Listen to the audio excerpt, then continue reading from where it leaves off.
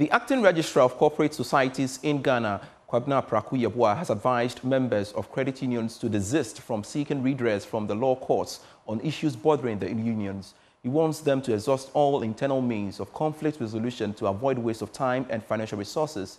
Mr. Yeboah was speaking at the 42nd and 43rd annual general meeting of the Hydro Cooperative Credit Union at Akonsombo in the Eastern Region.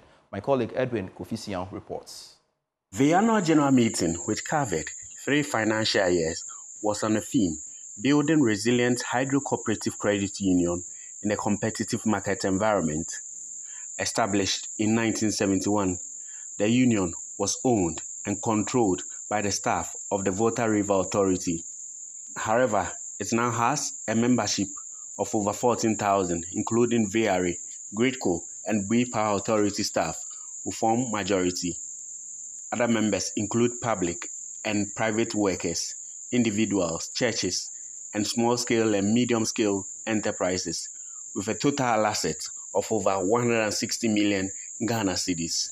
In his welcome address, board chairman of the Hydro Cooperative Credit Union, Joseph Asari Keteku, assured members of the union's effort at recovering a 16 million cedis locked-up funds with investment firms. Our SIC Financial Services, we have about 10.5 million Ghana cedis locked up. NTHC Financial Services have about 2.1 million Ghana cedis. Gold Coast Security Management, also we have about 2.2 million Ghana cedis. Relatively put together, about 16 million has been locked up.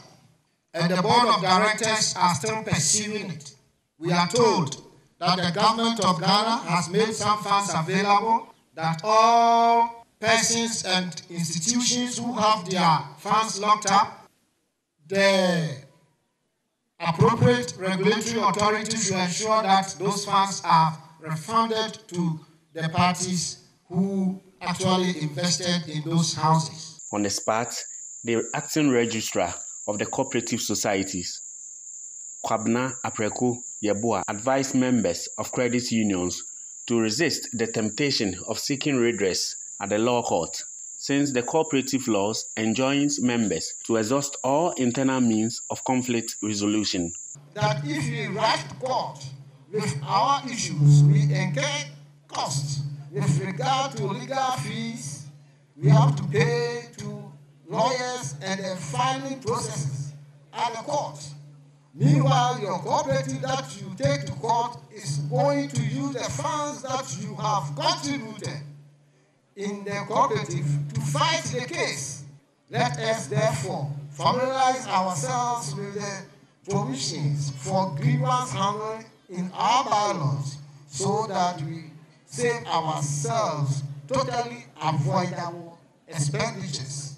The general manager, Edward Ajakwa, revealed to Joy News that the union declared a total dividend of over 25 million Ghana cedis from July to December 2021, 2022, and 2023 financial years, out of which 49% was declared to the shareholders. For Joy News, Kofisian Akosombo.